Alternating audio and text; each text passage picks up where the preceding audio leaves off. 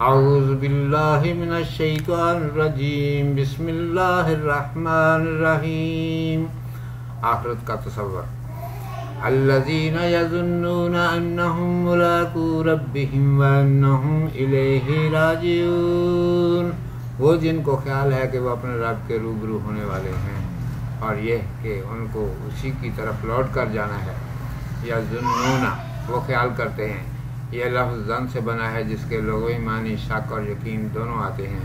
چنانچہ عربی ادب میں ایسے کئی مثالیں موجود ہیں جہاں زن کے معنی شک کے علاوہ یقین کے بھی لیے گئے ہیں. اس آیت میں خاشعین عاجزی کرنے والوں کی علامات بتائی گئی ہیں جن کا ذکر آیت کے ابتدائی حصے میں گزرا ہے.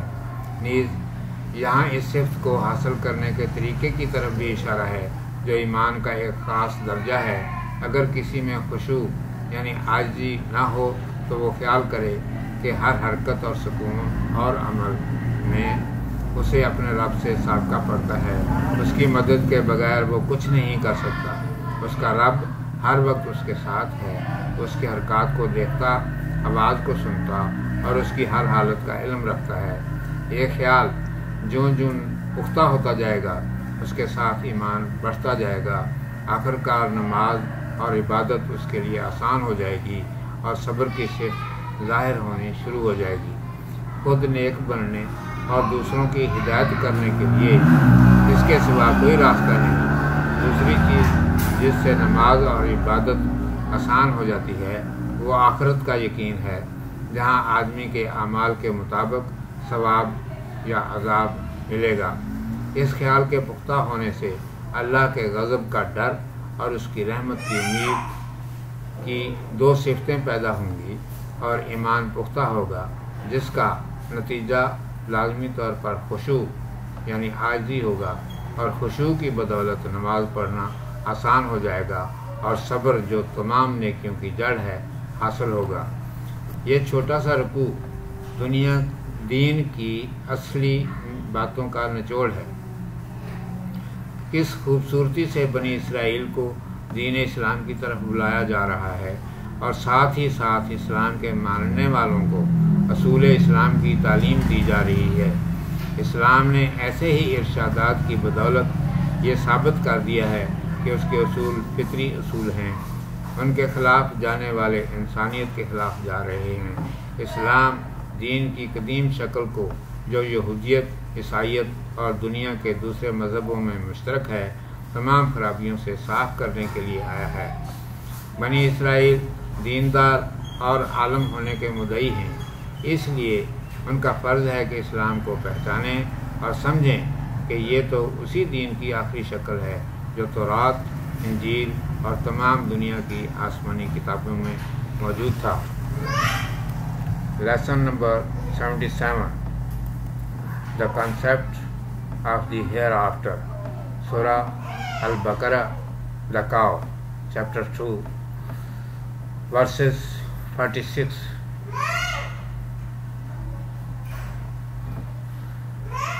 Section 6, part 1, verse number 46. BisMIllaahir-Rahmaanir-Rahiim.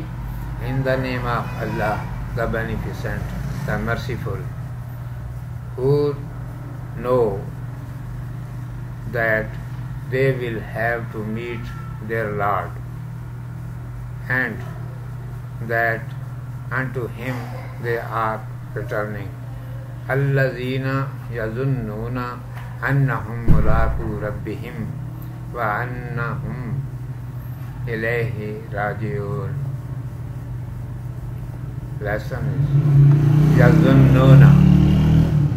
They think and know. They presume. This word is from zan, which means doubt and faith both. Signs of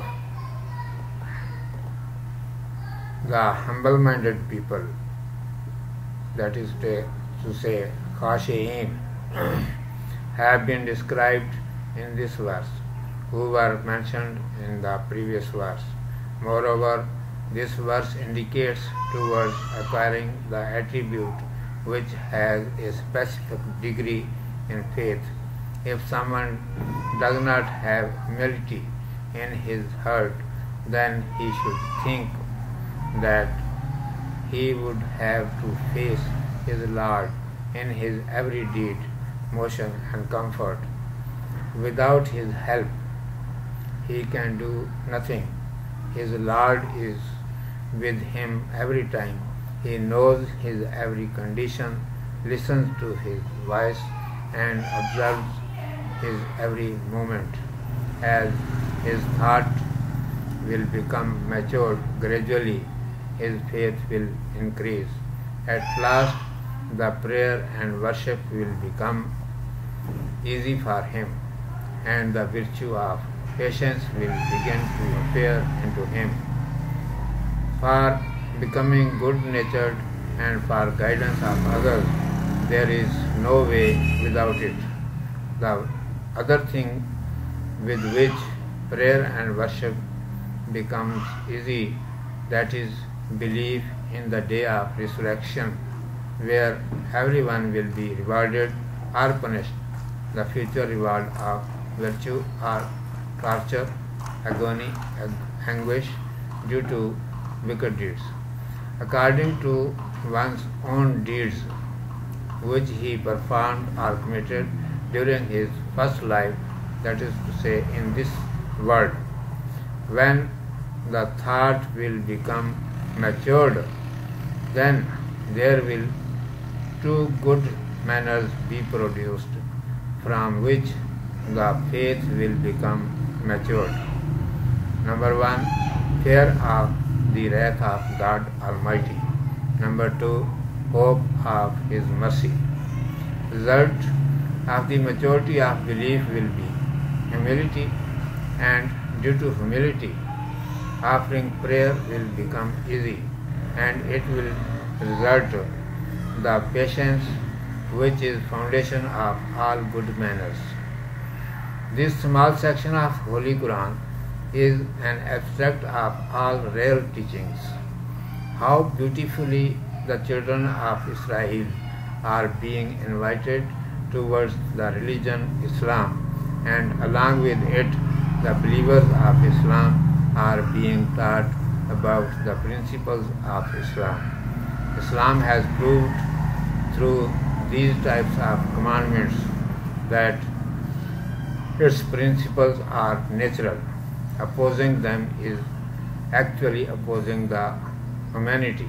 Islam has come to purify its ancient form from all kinds of evil, which is common in Jewish, Christianity, and other religions of the world.